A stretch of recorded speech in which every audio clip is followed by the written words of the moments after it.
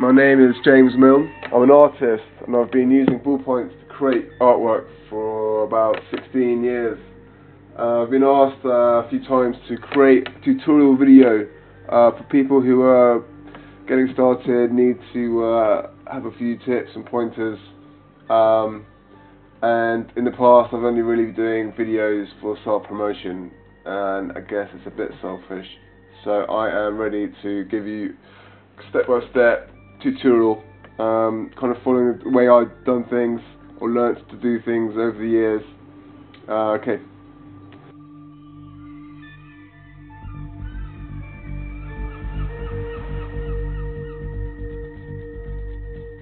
I'm using a drawing I'm doing at the moment of Clint Eastwood as an example with this video.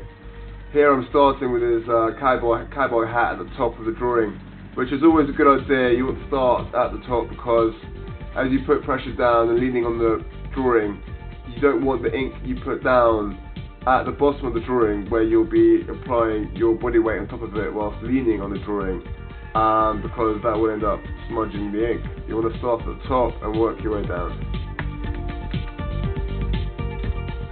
For the shading, in essence, you can just think about it all being tied together by just one single line, and lots of these little single lines together. And obviously the more pressure you apply, the darker the pen stroke, and the lighter pressure, the lighter the pen stroke. When all these little lines are woven together, you know, they create a whole drawing. So to actually demonstrate this here, I'm going to start from here, which is going to be black to white, so you get this gradient, and it's just these single strokes over and over, side by side, applying pressure where you need it, and then releasing pressure to let the white paper come through the ink.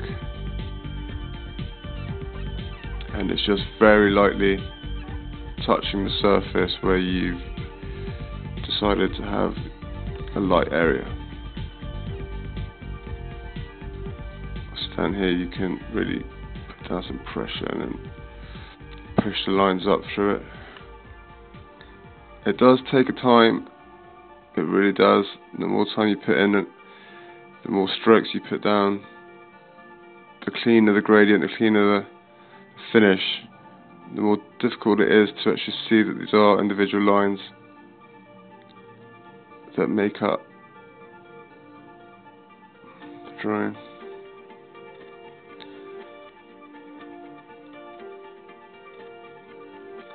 It's just like this, everything, the whole way, with my drawings, with the shading anyway.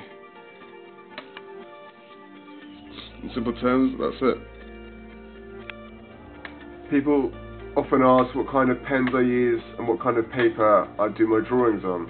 I do just use a normal Bic medium weight ballpoint pen. They do the job. I've never come across a different type of ballpoint that's had any other kind of advantage over it, so I stick with that. In terms of paper, there are loads of brands. Ideally what you really want is a thick paper around 250 GSM, so that can absorb the pressure of the little pin heads, ballpoint at the end. If you put down some of that pressure on thin paper, the paper can warp.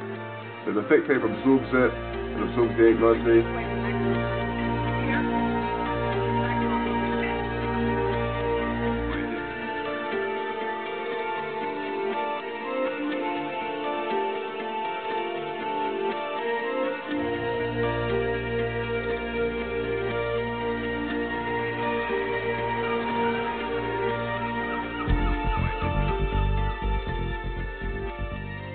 When using the single pen stroke shading technique that I showed earlier, I often actually curve the pen strokes a little bit and sort of wrap them around the natural contours of the object I'm drawing.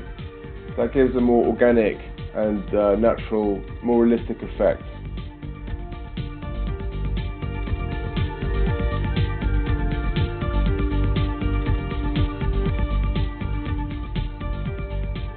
When working on dark areas like I am here, you do get a build-up of ink on the tip of the ballpoint, and to avoid that build-up, suddenly falling onto the paper and causing a mess. I've got in the habit over the years of just basically doing this every so often, just to get rid of that build up before it makes an error for me.